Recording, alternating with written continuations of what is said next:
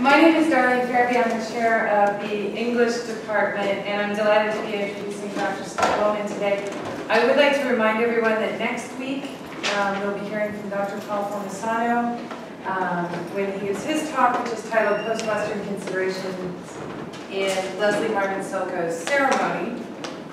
But back to the more immediate Dr. Willman, who's standing right here, instead of hiding in the middle of the room. Dr. Willman is the coordinator of graduate studies for the Department of English, and his teaching interests focus mostly in contemporary American fiction, critical theory, magical realism, and postmodernism. And he is the co-editor of the 2005 book called Ian Fleming and James Bond, The Cultural Politics of James Bond. And his recently completed manuscript is titled Cold War Catastrophes, Western Intelligence Failures in Post-World War II Fiction. So we'll all be anxious to hear about the upcoming publication date of that. Dr. Willman's talk today is called Magical Realism and Postmodernism, the case of Salman Rushdie's Midnight's Children. So please join me in welcoming Dr. Willman.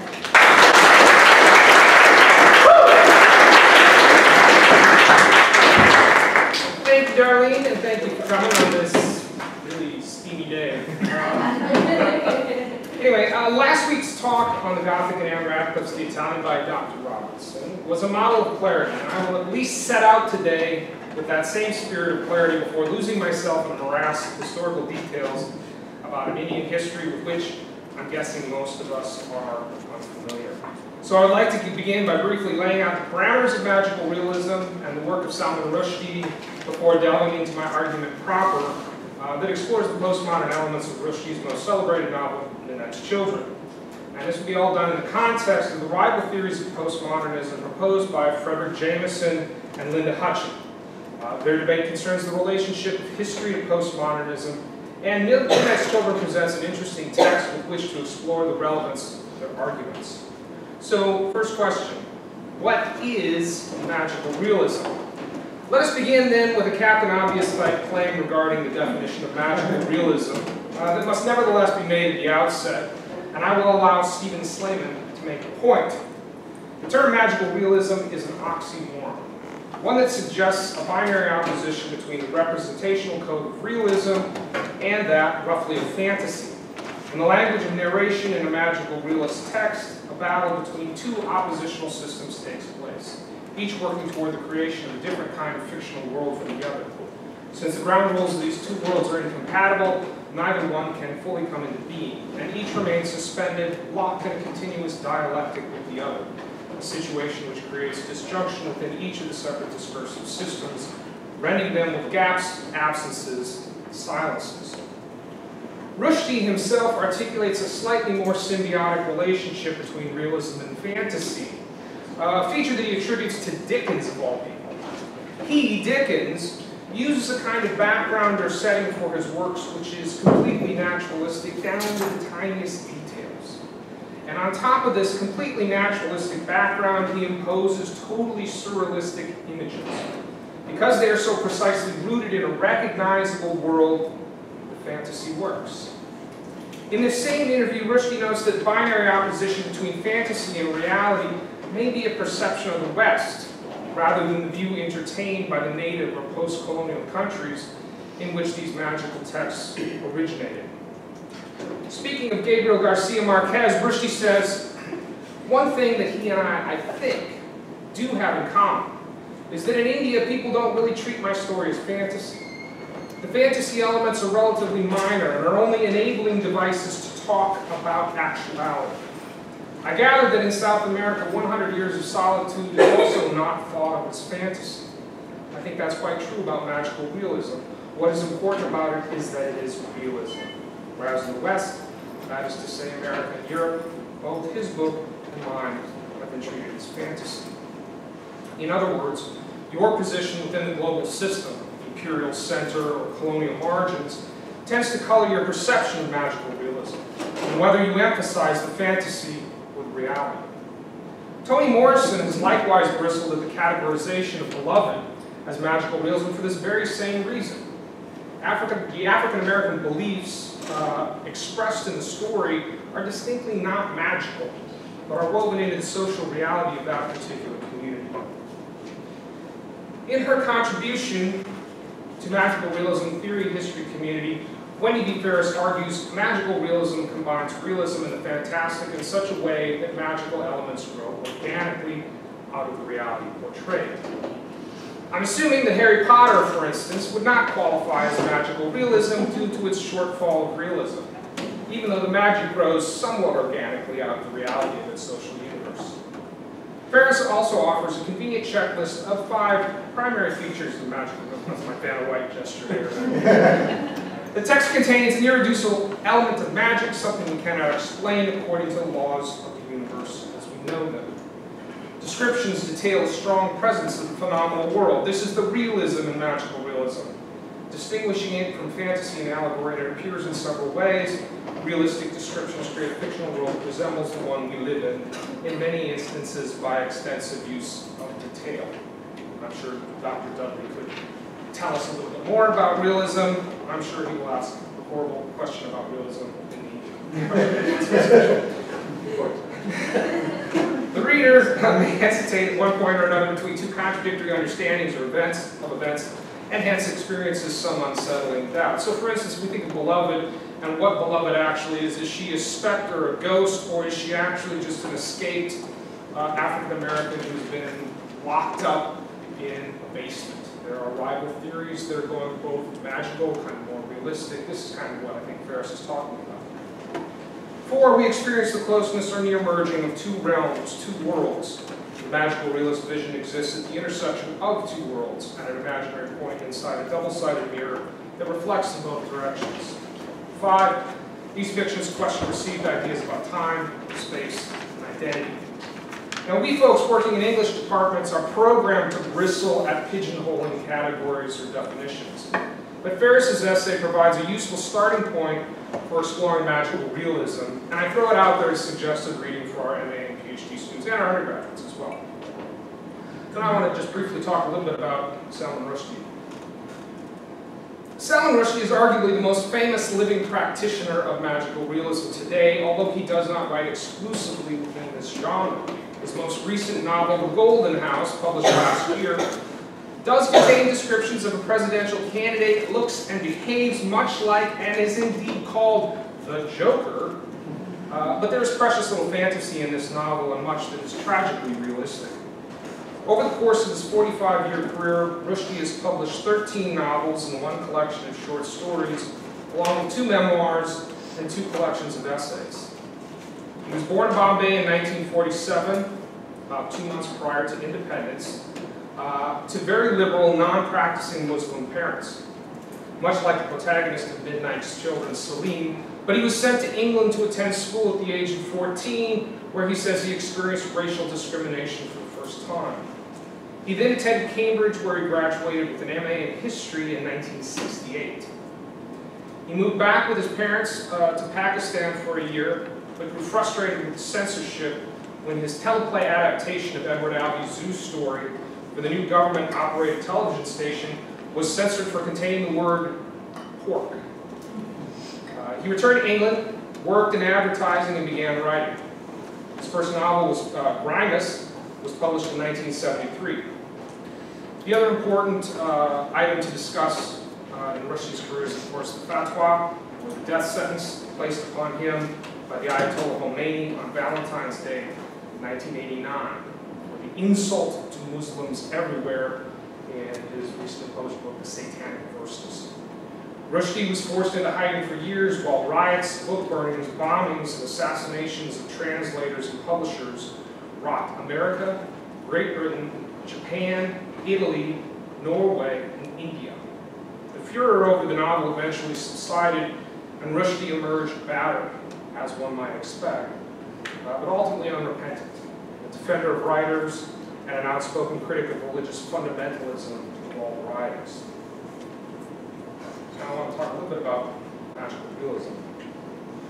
The origin of the term magical realism goes back to a German art critic by the name of Franz Roh, who wrote in 1925 about promising direction in post-expressionist painting.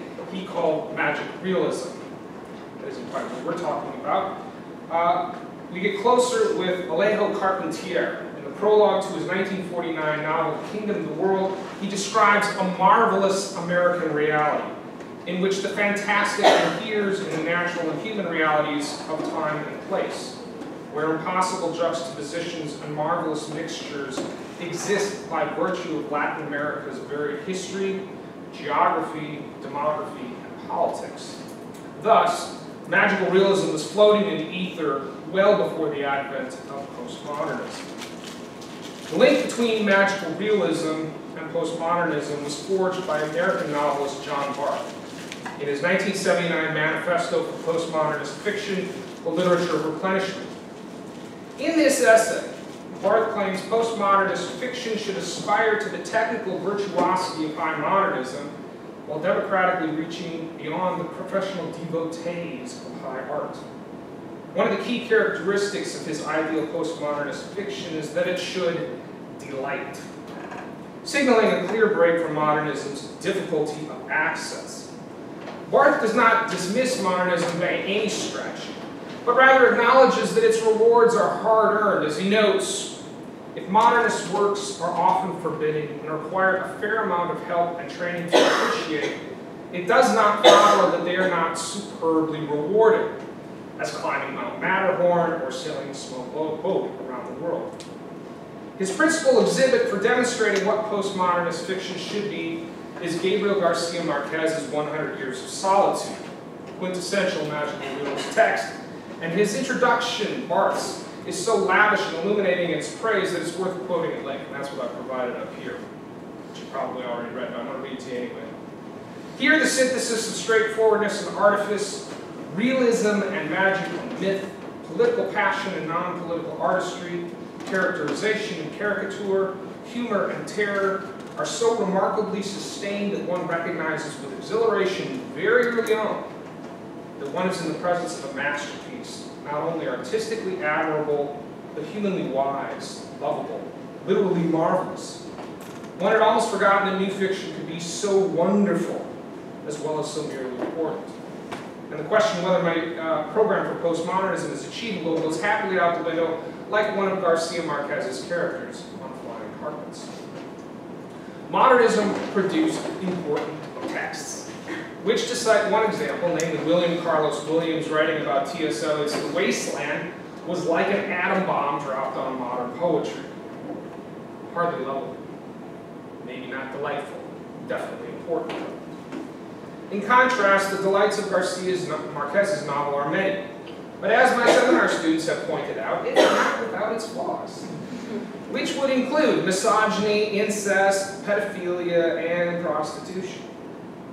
Nevertheless, Barth's admiration for this magical realist novel and his program for postmodernism lies in his return, or in the return to storytelling without sacrificing the artistry so abundantly on display in modernist texts, modernist writers such as James Joyce, Virginia Woolf, and William Faulkner.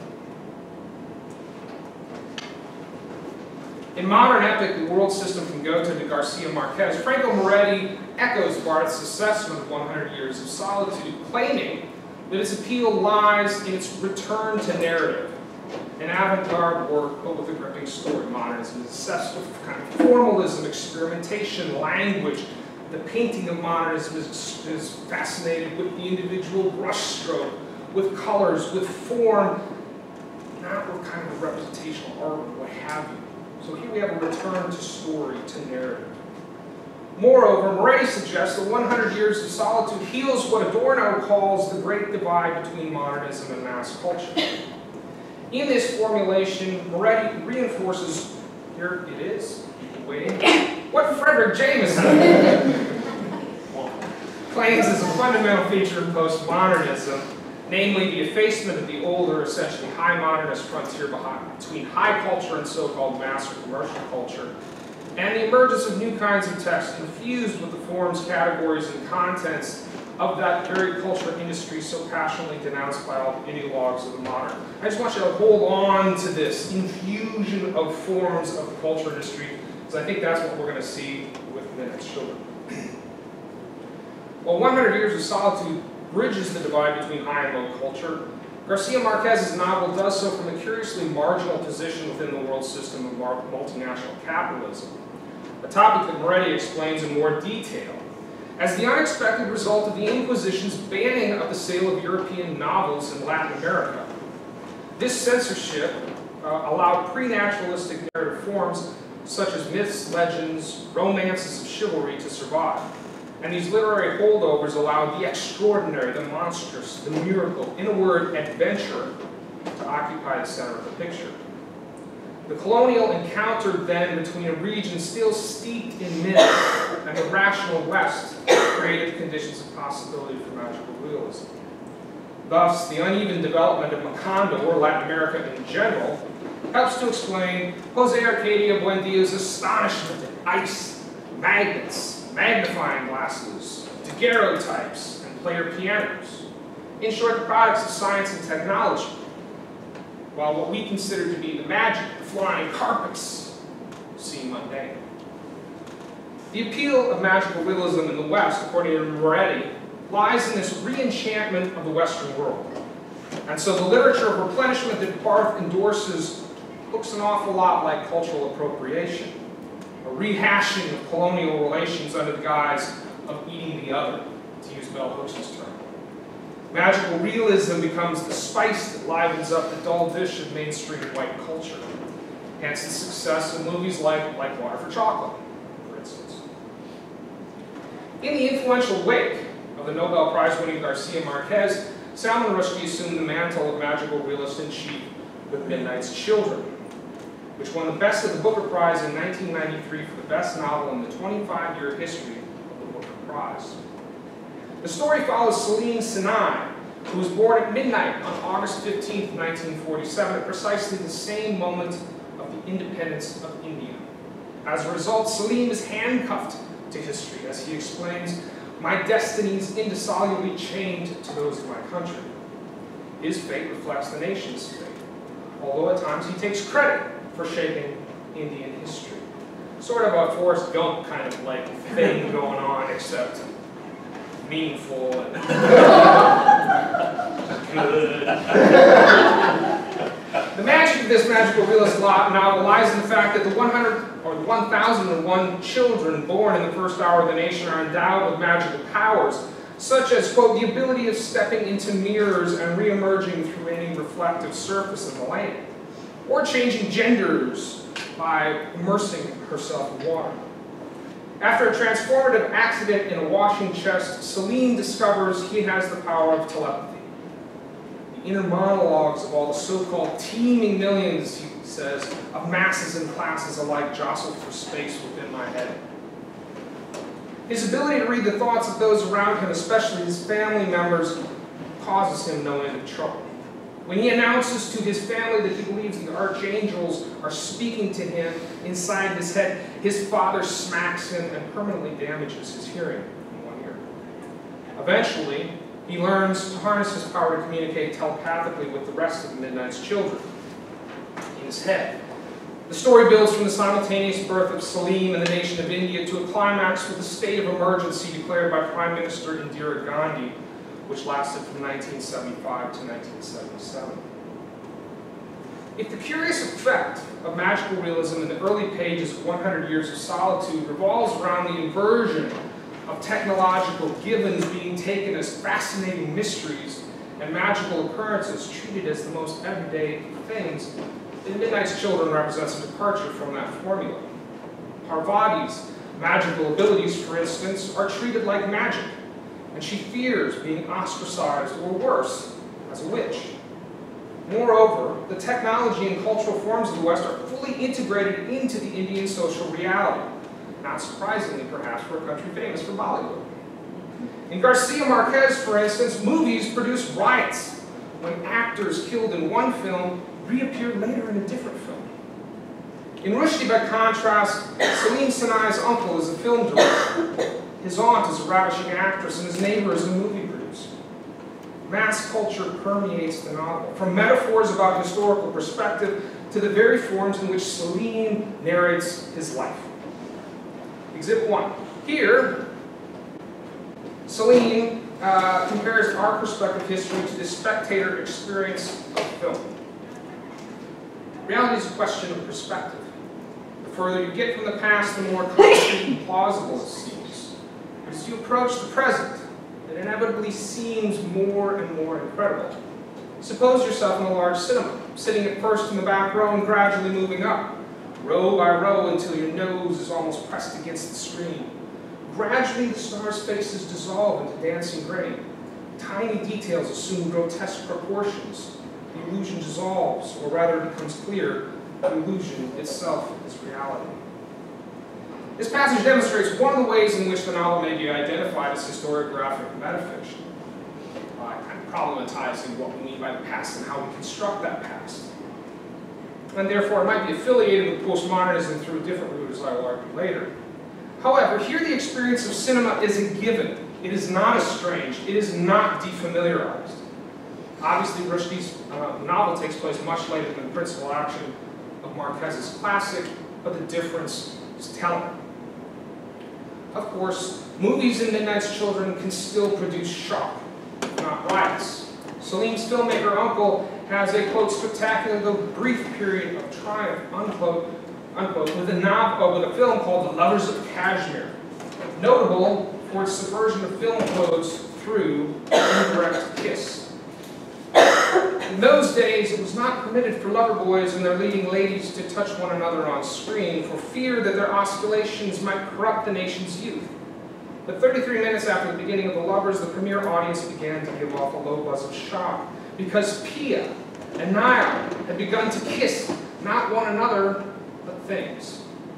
Pia kissed an apple, sensuously, with all the rich fullness of her painted lips, and passed it to Niall, who planted upon its opposite face a virilely passionate mouth. Later, Salim recognizes the disguised courtship behavior while spying on his mother when she meets her ex-husband Nadir at the Pioneer Cafe, a hub for film extras and communists.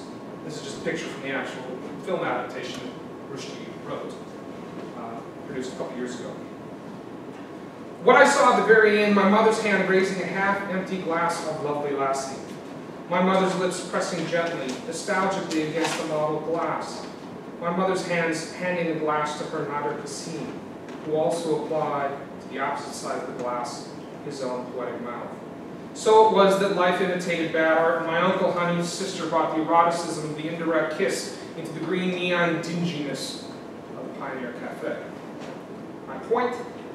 Rushdie's use of film in Midnight's Children is postmodern insofar as it fully incorporates the various forms of the culture industry into its very substance. The incorporation of Western cinema into Indian culture may be viewed negatively as the result of cultural imperialism with its accompanying decadent secular values. However, the Indian film industry seems independent and perfectly capable of creating its own forms, such as the aforementioned Bollywood. As Aziz Ahmad argues, viewing India only in terms of its colonial past misses the way in which India has been integrated in the world system of multinational capitalism. But I digress. One episode in particular demonstrates that the cultural circuit between India and the West certainly travels both ways. In the chapter Revelations, Salim describes how his childhood friend from Malabar Hill, Cyrus Dubash, was transformed into India's richest guru, Lord Khusravan Bagwa, by his religious fanatic mother. His origin tale bears a striking resemblance to another origin tale with which we should be familiar. The noble Joral and beauteous Kalila were wise. Sacrificing themselves in an ecstasy of Kundalini art, they saved the soul of their unborn son, Lord Khusro, entering true oneness in a supreme yogic trance, whose powers are now accepted in the whole world. They transformed their noble spirits into a flashing beam of Kundalini life force energy light, of which today's well-known laser is a common imitation and copy. Along this beam, soul of unborn Khusro flew, traversing the bottomless deeps of celestial space eternity, until by our luck it came to our own dunya, world, and lodged in womb of humble Parsi matron of good family. So does anybody recognize this? Jor-El? Kal-El? No. Yeah, Superman. The origin story is basically Superman. Indeed, Salim takes responsibility for the creation of this most successful holy child in history. In payment for a female anatomy lesson making use of a marble statue of a female nude owned by Cyrus, Salim gave Cyrus a copy of that most precious of Superman comics, the one containing the frame story about the explosion of the planet Krypton and the rocket ship in which Jor-El, his father, dispatched him through space to land on Earth and be adopted by the good, wild hence. Salim observes that what Mrs. Dubash had done was to rework and reinvent the most potent of all modern myths, the legend of becoming the Superman. In the figure of Lord Khusro, hybridity enacts a simple strategy of cultural exploitation. Now, we will temporarily put on hold the question of how hybridity works in the Nice Children. There's one more thing about the description of Lord Khusro that I want to dwell on just a moment to illustrate kind of mass culture and high culture interaction, and that is, listen to this line. Speaking of Lord Khusro, in no time at all he was being hailed by crowds 500,000 strong and credited with miracles. American guitarists came to sit at his feet, and they all brought their checkbooks along. The allusion here is to the Indian trip of the Beatles in February 1968 to study transcendental meditation under the guidance of Maharishi Mahesh Yogi. Other famous attendees of the Guru's ashram in Rishikesh included Donovan, Mike Love of the Beach Boys, and Mia Farrow. John Lennon wrote Dear Prudence at the ashram for Mia's sister, Prudence, who was isolating herself from the others through prolonged meditation. The novel playfully conjures India's reputation for spiritual enlightenment in the West and debunks the myth, a move that may also be seen in Hanif Qureshi's celebrated novel Buddha of Suburbia. Basically, Mrs. Dubash cynically sets her son up to be a master, the guru with all of the answers to life enduring mysteries. But as Jacques Lacan contends, the master is an imposter, relying on gullible individuals to treat him as the subject supposed to know. One of the debates surrounding postmodernism regards its relationship to history. In his landmark essay, Postmodernism and the Cultural Logic of Late Capitalism, Jameson argues that postmodernism is characterized by the waning of historicity, of our lived possibility of experiencing history in some active way. Jameson points to the emergence of the nostalgia film, such as American Graffiti, as the principal symptom of this loss of historical sense, in which we witness the desperate attempt to appropriate a missing past through the iron law of fashion change and the emergent ideology of generation. The postmodern condition even renders the historical novel impossible, according to Jameson. The historical novel can no longer set out to represent the historical past, it can only represent our ideas and stereotypes about the past, which thereby at once becomes pop history. And we're back at Forrest Gump. Our current obsession with everything that's wrong with millennials, I'm thinking in generational terms, right? And the blatant nostalgia for the 1980s and Stranger Things and other texts kind of lends support to what Jameson, I think, is saying in this argument. However, in both The Poetics of Postmodernism and The Politics of Postmodernism, Linda Hutchin disputes Jameson's claims that postmodernism is ahistorical through her spirited defense of historiographic metafiction. Prevailing interpretation is that postmodernism offers a value-free, decorative, dehistoricized quotation of past forms, and that this is the most apt mode for a culture like our own that is oversaturated with images. Instead, I would want to argue that postmodern parody is a value-problematizing, denaturalizing form of acknowledging history, irony, politics, representation.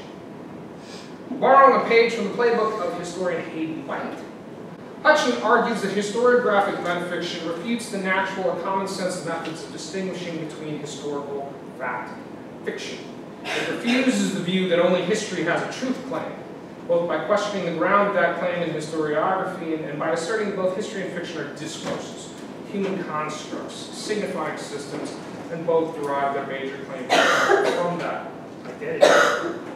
For Hutchin, historiographic metafiction is exemplified by novels such as Robert Cooper's The Public Burning, E.L. Electrical Light Orchestra Doctrine. That's not right. E.L. Doctorow, and Salman Rushdie's The Nice Children. I would like to examine this debate over the representation of history between Jameson and Hutchin in Rushdie's treatment of the emergency declared by Indira Gandhi in 1975, and which lasted until she called for elections in 1977 and lost. I believe that this episode encapsulates the threads of postmodernism I have attempted to articulate today, the blending of high and low culture and the practice of historiographic metafiction. Before embarking on this analysis, however, we should probably familiarize ourselves with the history of the emergency, and I apologize in advance for the historical minutiae of this summary, but these facts are all relayed in Midnight's Children. They are all there. In 1973 to 1974, democracy was in crisis in India in a manner that unfortunately resonates today.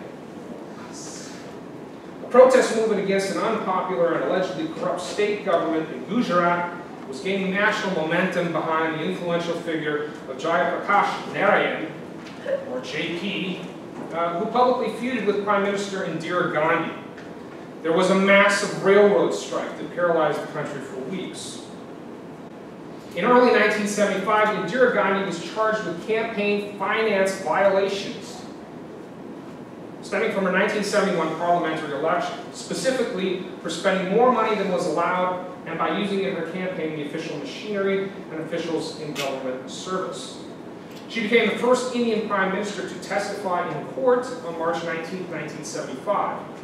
The verdict came down on June 12, 1975, and she was acquitted on 12 of 14 counts. But the two minor violations made her election to Parliament null and void. She was found guilty, get this, of using a really high roster to address political gatherings from a dominating position. And, a little more seriously perhaps, employing a government official as her election agent when the campaign began. She was granted a 20-day stay in order to appeal the decision to the Supreme Court. Once the Supreme Court began hearing her appeal, the Supreme Court pronounced that Indira Gandhi could attend Parliament, but could not vote there until her appeal was fully heard and pronounced on. Calls for her resignation came not surprisingly from the opposition, but also from her own party. Nevertheless, Sanjay Gandhi, her son, urged her not to resign. Instead, on June 25, 1975, Indira Gandhi declared a state of emergency, giving her almost unlimited powers, and she acted quickly to reinforce her position. As Indian historian Ramachandra Guha explains, the clampdown was swift. Quote, that night, the power supply to all of Delhi's newspaper offices was switched off, so there were no additions on June 26th. The police swooped down on the opposition leaders, taking JP, Morarji Desai, and many others off to jail, and all civil liberties were suspended. Guha notes that any group that opposed the ruling party was targeted for arrest and sent to already overcrowded jails under the Maintenance of Internal Security Act. Estimates suggest that MISA, as the act became known, led to the imprisonment of 36,000 people. By July, Gandhi passed amendments to the Constitution that barred judicial review of the emergency and prevented the Supreme Court from challenging the election of the Prime Minister. Censorship of the press prevented any articles critical of the government or reports on processions, strikes, political opposition, or conditions in the jail. Later, Parliament stripped journalists of immunity while covering Parliament, and as many as 253 journalists were placed under arrest. Nepotism also ran rampant under Indira, the shades of the Trump administration, and her son Sanjay was given Delhi to run, kind of as a preliminary to his political career down the line. Guha notes that two of the primary goals of his 5-point program were family planning and slum clearance. Sanjay's methods were brutal. Bulldozers were employed to plow through and destroy slum dwellings. In April 1976, protests erupted over the clearing of the Turkmen Gate area of the Old City. After formal appeals to the government failed to halt the bulldozers, a group of women and children squatted on the road and defied bulldozers to run over them. Horrifyingly, the family planning element of Sanjay's program was even worse than the slum clearance methods, as the occupants of the slums were dragged off to sterilization camps. Sanjay evidently set sterilization goals for the Indian states and encouraged competition between them to see who could perform the most operations. Coercive means were used to twist the arms of reluctant citizens. Teachers would get paychecks, and until they submitted to sterilization. Truck drivers wouldn't get licenses until they submitted. All of this stuff is what was going on. Confident that her nation would validate her rule, Indira Gandhi announced elections in January. Oops, I missed my Sanjay slide. Confident that her nation would validate her rule, Indira Gandhi announced elections in January 1977. Opposition parties formed the coalition Janata Party and trounced Indira and Sanjay in the March 20th, 1977 election. The emergency was over. In Midnight's Children, these historical details of the emergency are faithfully recounted in Salim's narration. But the representation of Indira Gandhi borrows elements from the Wicked Witch of the West in The Wizard of Oz. Indeed, the first glimpse we get of the widow occurs during a fever dream of Salim's, not unlike Dorothy's dream while she lay unconscious, as we learn at the end of the film, when she awakens to find Auntie M tending to her who suffered a concussion. No colors except green and black. The walls are green, the sky is black, there is no roof. The stars are green, the widow is green, but her hair is black as black. The widow sits on a high, high chair. The chair is green, the seat is black. The widow's hair has a center parting. It is green on the left and on the right black. High is the sky, the chair is green, the seat is black. The widow's arm is long as death, its skin is green, the fingernails are long and sharp and black. Between the walls, the children green, the walls are green, the widow's arm comes snaking down, the snake is green, the children scream, the fingernails are black. They scratch the widow's arms. Arm is hunting to see the children run and scream. The widow's hand curls round them, green and black. Indira Gandhi's center-parted hair of black and white is changed to green and black, but it's kind of the description here, green and black, green and black. The dream logic governing the construction of the widow blends high and low culture. The popular images from The Wizard of Oz with a stream of consciousness narration straight out of Faulkner or Joyce. Historical details are cleverly smuggled into the dream. Does the high, high chair refer to the dominatingly high rostrum for which Indira was convicted of a campaign violation? Like everything in Midnight's Children, the emergency is handcuffed to Salim. His wife Parvati goes into labor at the precise moment on June 12, 1975, that Prime Minister Indira Gandhi was found guilty of 2 counts of campaign malpractice during the election campaign in 1971. Parvati endures an agonizing labor that lasts 13 days, the same 13 days that saw the Prime Minister refusing to resign, although her convictions carried with them a mandatory penalty, barring her from public office for 6 years. The novel links Parvati's labor pains to the mounting tensions in India regarding Indira's position. Quote, on the 9th day, we could not hear Maraji Desai calling on President Ahmad to sack the disgraced Prime Minister, and the only sounds in the entire world were the ruined whimperings of Parvati Leela as the contractions piled upon her like mountains. By the 12th day, Indira Gandhi's political opponents were pushing her, and she pushed back, while Parvati was expending the last of her strength to push her baby out into the world. And so Adam Sinai, Salim's son, technically it's his rival Shiva's son, with whom he was switched to birth. It's very convoluted. Was born at midnight on June 25th, 1975, at the precise instant of India's arrival at emergency. Parvati gave a final pitiable little yelp, and out he popped, while all over India policemen were arresting people. All opposition leaders except members of the pro-Moscow communists, and also school teachers, lawyers, poets, newspapermen, trade unionists. In fact, anyone who had ever made the mistake of sneezing during the Mad Allen's speeches. Before we lose the forest for the trees here, let's take a step back and try to figure out how this story works and relates to the rival theories of postmodernism proposed by Jameson and Hutchin. First question. Do historical references that contextualize the narrative as belonging to a particular time and place constitute what Hutchin calls historiographic metafiction? The answer is obviously no. For instance, my mom loves reading historical romances regarding Henry VIII and Elizabeth I. Right? Books that are loaded with historical references, evoking the period, right? But they do not question the very construction of that history. They are historical without being historiographic. Question 2.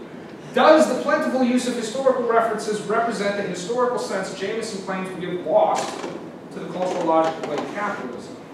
No, for the simple reason that a load of detail does not necessarily lead to the lived possibility of experiencing history in some active way. However, Maggie Ann Bowers, in her book on magical realism, that critical idiom series, much like Dr. Robertson presented with the Gothic, contends that that is exactly what Midnight's Children does, and that Jameson suggests is impossible today. Namely, Salim himself is being forced to think historically through the circumstances of his birth at a time when the country of India is leaving its colonial history behind and forming its own national identity. The historical references to the various wars of India and Pakistan and the emergency are supplemented by what could almost be called cognitive mapping, the aesthetic program of making sense of the individual's position within the social totality that Jameson advances as the proper work of art today. Well, at least in 1991 when the essay was written. In Midnight's Children, the magical elements of the novel are offset by the gritty, realistic details of Indian poverty that illuminate the social totality, such as the shock the comfortably bourgeois Amna Sanai experiences when she goes into the slums of Bombay to have her poem read. Quote, "When you have city eyes, you cannot see the invisible people. The men with elephantitis at the balls and the beggars in boxcars don't impinge upon you. My mother lost her city eyes, and the newness of what she was seeing made her flush. Newness like a hailstorm pricking her cheeks. Class rears its ugly head here, as it does later, with Salim's snakes and ladders-like descent from the bourgeoisie into the lumpen proletariat to the magician's camp. He enters the company of communists and joins their cause primarily because it is now his cause." But Midnight's Children provides a textbook example of Hutchins' claims regarding historiographic metafiction. Salim's atrocity-laden vision or version of the emergency clashes with government accounts and therefore calls into question official history. As Bowers argues, many magical realist works include historical references not only to situate the text in a particular context, but also to bring into question already existing historical assumptions. In fact, postmodernist thinking about history usually emphasizes the lack of absolute historical truth and casts doubt over the existence of fact by indicating its link with narrative stories. Nowhere in Rushdie's novel is this point made more clearly than in his concluding remarks about Pakistan's electoral fraud. In a country where the truth is what it is instructed to be, reality quite literally ceases to exist, so that everything becomes possible except what we are told is the case. And maybe this was the difference between my Indian childhood and Pakistani adolescence. That in the first, I was beset by an infinity of alternative realities, while in the second I was adrift, disorientated, amid an equally infinite number of falsenesses, unrealities, and lies. Sadly, we are discovering, as Salim acknowledges, nobody, no country, has a monopoly of untruth. Thank you.